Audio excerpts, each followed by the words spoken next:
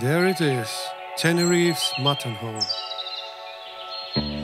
Of course, Roque de Taborno can't compare with the original. It's a 50-meter high tower rising above a small plateau, which rises directly out of the Atlantic for 6,000 meters.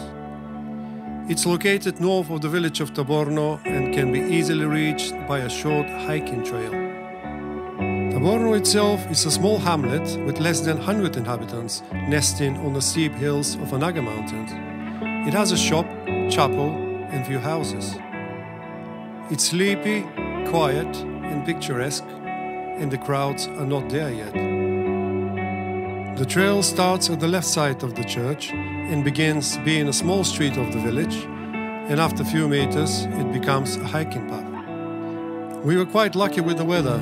In mid-January the temperature was 22 degrees and the sun was shining, so we enjoyed the views from the very beginning. Normally, due to trade winds from northwest, clouds cover the mountain tops for 200 days a year. Well, not today. The paths keep going next to the small farm located in the top of the small hill. The route is of medium difficulty and is divided into two sections that are covered in approximately 3 hours. The first one lasts 1 hour and 30 minutes with a descent of about 300 meters along the forest towards the northern part of Anaga. The first part can be a filter for those who are not sure if they can walk the exposed part, because the path is very narrow and one has to be careful. In the second section you will get close to Roque de Taborno and will appreciate beautiful views of the sea and surrounding mountains. It was really windy that day and I wasn't sure it's wise to fly a drone.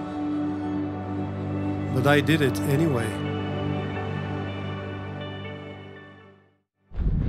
I did something quite stupid actually.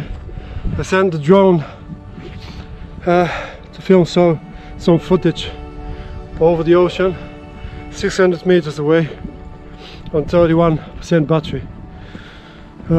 So stupid. And yeah, it couldn't make it back. And it landed down some ravine, so it took me half an hour to find it.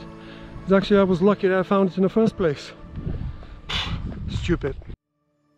At this point I had no choice but to watch in despair how the drone was going down out of control and trying to see which cactus it will land on 50 meters down below. Luckily I found the drone, so that was a happy ending. After the lucky escape, our next stop is the observation point of Mirador Roque de Taborno, which offers 360 degrees of stunning views, deep gorges, knife-edge ridges, dramatic canyons, and of course, the beautiful Atlantic Ocean.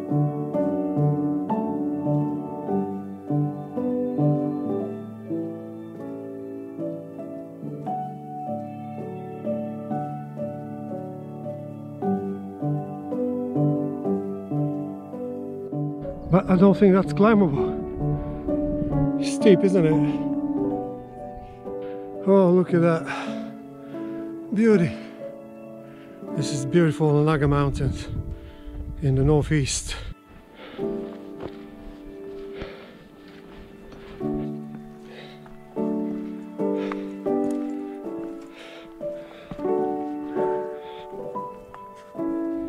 Still in flowers. They belong to nature.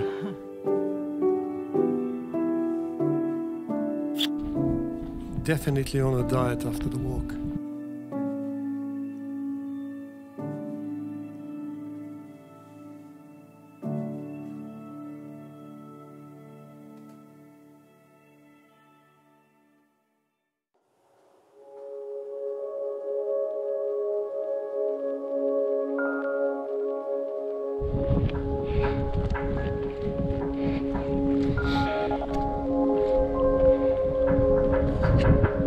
Windy.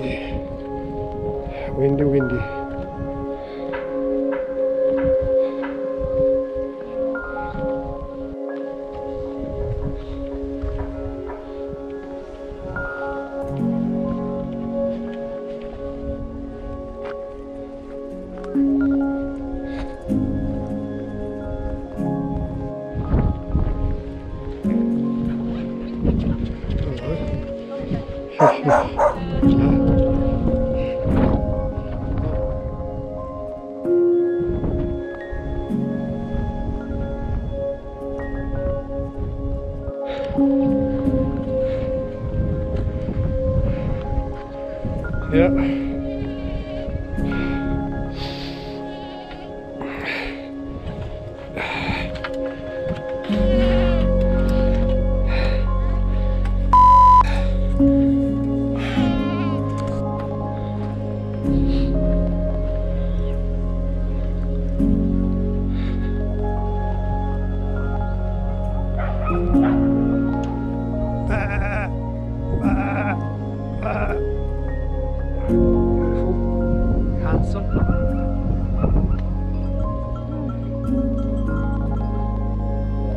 Amazing place, an amazing walk.